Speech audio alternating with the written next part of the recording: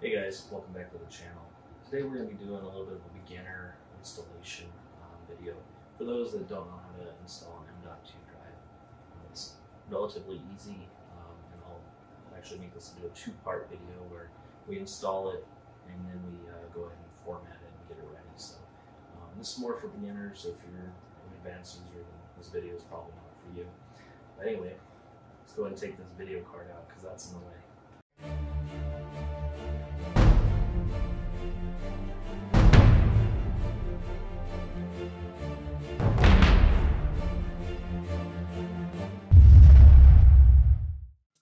So in a previous video, I believe it was Javier Chacon asked a question about the size comparison between a 980 GTX and the 2080 Ti, and since we got them out, I might as well show you.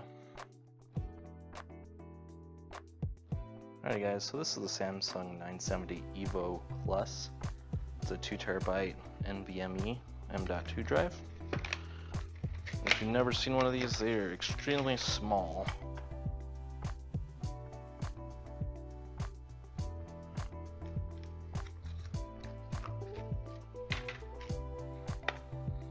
And that's all it is right there. Super thin, super small, really easy to install.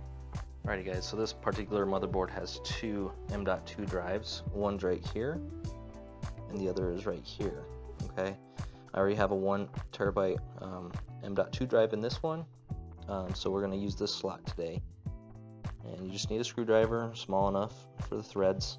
You're going to unscrew this.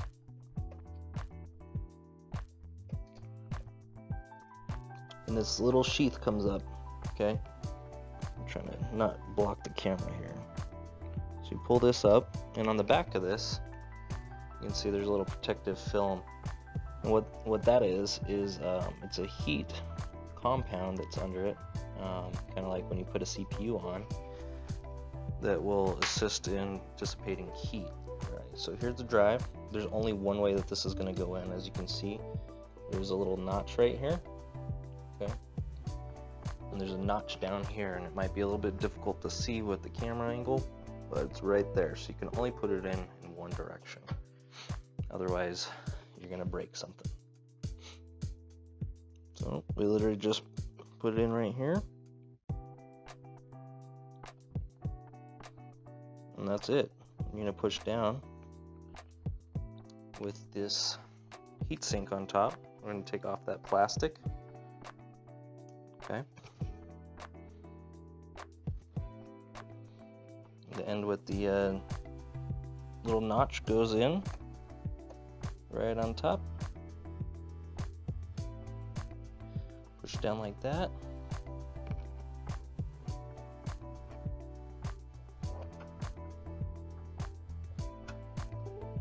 Put your screw in. Alrighty, got it started. We're just going to screw it all the way in. You don't want to over tighten it, because you will end up breaking something. Nice and snug, and there you go. We're ready to turn it on. Alrighty guys, so now that we have our M.2 NVMe installed, we need to partition and format it, right? So from your desktop, you can right click on the Windows icon. We're going to go up to Disk Management, and right away it should pop up just like it did. You must initialize this disk before logical disk manager can access it. So we're going to go with the GUID partition table, which is the newer version. If you have compatibility issues, then you might want to use this, but that's dependent upon your system. So we're going to hit OK. Make this a little bit bigger. So I have a bunch of different hard drives. The one that is in question here is in black, and it says it's unallocated. So all you have to do is right click on anywhere in here in this disk 3. Yours may be a different disk number depending on how many hard drives you have. So you right click, new simple volume, and now this is going to take you through the new simple volume wizard. Hit next. You can allocate as much of the size that you want for the drive. Next.